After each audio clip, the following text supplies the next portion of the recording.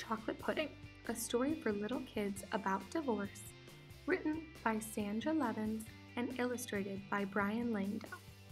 This book was originally published in 2005 and is a great book for children's ages 2 to 6 years old. Although this book did not receive any medals or awards, it has great reviews from Amazon, Barnes & Noble, and Goodreads. Some of these reviews describe the book as a good resource for both parents and children, a book that brings the truth about the topic, and is one of the best kids' books on divorce. The author, Sandra Levins, began writing children's books because she fell in love with the messages behind the stories. This is exactly why she wrote this book. She loved explaining the story and the notion that they can make a positive difference in the lives of children and families. Was It the Chocolate Pudding is written in the perspective of a little boy. It's about two brothers who live with their mom and dad until they make a huge mess with chocolate pudding and their parents get a divorce.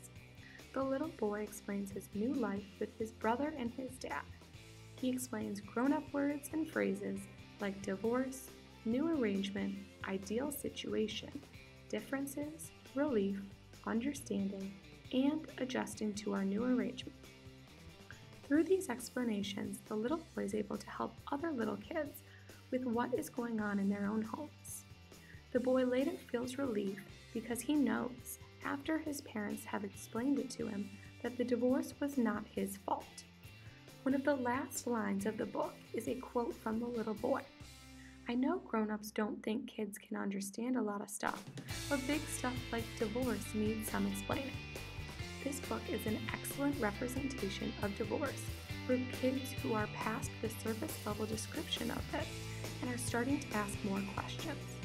It also gives great advice to parents to make sure they let their kids know that it is not their fault that they caused this divorce.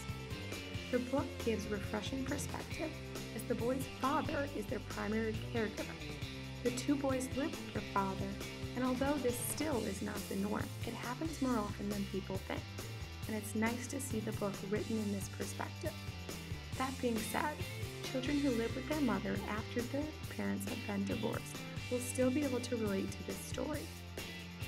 I highly recommend this book for children with parents going through a divorce.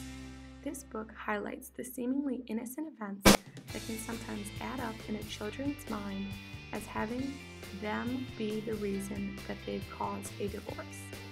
This book shows how the parents come together to explain to the boy and his little brother that in no way was the divorce their fault.